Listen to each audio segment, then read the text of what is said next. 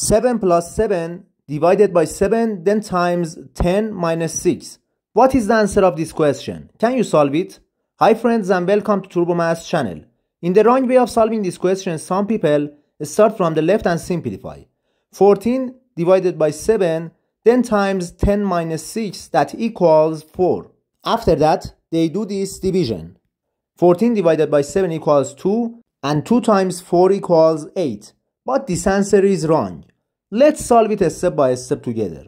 To solve this question, we need to follow the order of operations, which is PEMDAS. PEMDAS shows the priority of the mathematical operations. In this rule, P stands for parentheses, E stands for exponent, M stands for multiplication, D stands for division, A stands for addition, and S stands for subtraction. Remember that multiplication and division have the same level of priority. Also, addition and subtraction have the same priority. When we have both in an expression, we start from the left and simplify. In this question, first we simplify the parentheses. 10 minus 6 equals 4. Now we have 7 plus 7, then divided by 7, then times 4. Because the multiplication and division have the same level of priority, we start from the left and simplify the question.